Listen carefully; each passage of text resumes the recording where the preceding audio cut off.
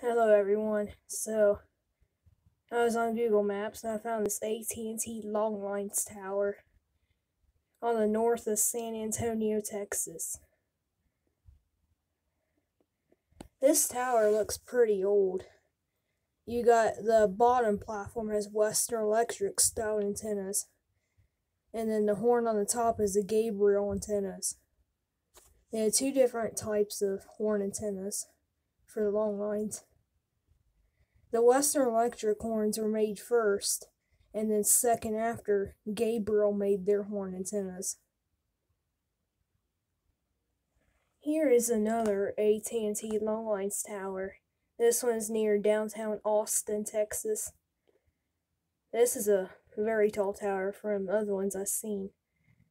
This tower doesn't have the horns anymore. They were removed.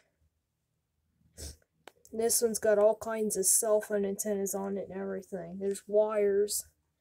There's all kinds of different stuff put up on it.